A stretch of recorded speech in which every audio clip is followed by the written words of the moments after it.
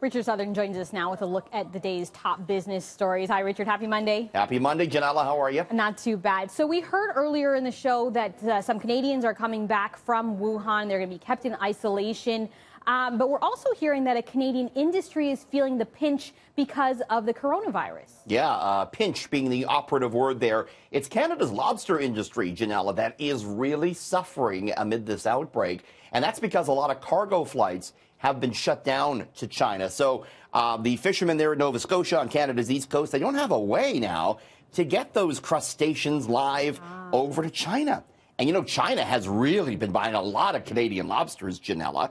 In fact, last year, $400 million spent. This is a $1 billion overall lobster industry in Nova Scotia. Prices have already started to fall quite dramatically.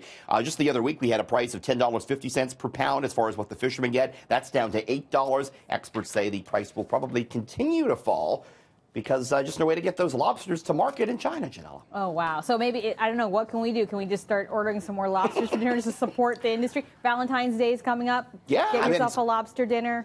Yeah, I think the lobster season's a couple more months away, but you can obviously, of course, get them year-round. And maybe, yeah, it'll be a bargain for us now to have some lobster and drawn butter for dinner, Ginella. All right, I'll put that on the shopping list. Okay, fears are growing, obviously, surrounding the coronavirus, and prices for one medical product now are going through the roof. Yeah, I mean, you see people just walking around Toronto with the face masks on, right, Ginella? That's right. And, yeah, on the subway, everywhere. I saw someone with a gas mask walking down Bloor Street the other day. I kid you not. Maybe a bit overkill there, but face masks, of course, intended to try and keep the coronavirus out. If you can find them, they're costing an arm and a leg. On Amazon, medical face masks selling for about $30, up from just $15 10 days ago. Anti-pollution masks jumping to $40 from $15. A box of disposable face masks, 100 of them going for $30, not too bad. But Amazon says the earliest delivery date is in late February.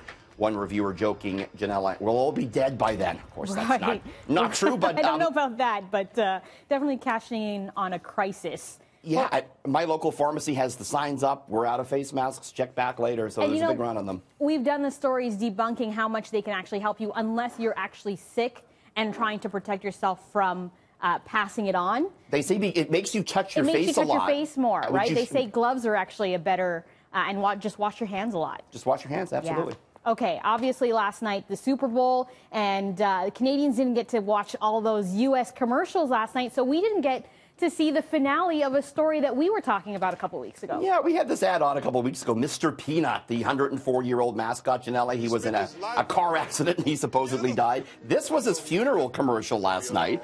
Mr. Clean is seen consoling a teary Kool-Aid man. One of Mr. Kool-Aid's tears falls to the ground, and guess what happens? Uh-oh. A little baby Mr. Peanut emerges. A rebirth. So he lives in baby form. He's back, Ginella. Is that the sound a peanut makes? He's apparently that's what he makes. Sounds like a dolphin or something.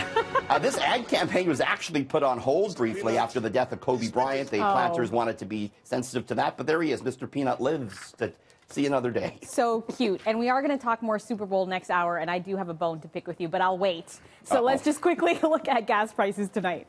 No change tonight. The trend calls for a 1 cent decrease on Wednesday. And yes, we're talking some Super Bowl and talking about a Shirley Temple drink reviewer that's getting a lot of attention online just after 6:30. I think that'll be my next job. Yes, sign us up. Thanks, Richard. We'll see you next hour. See ya.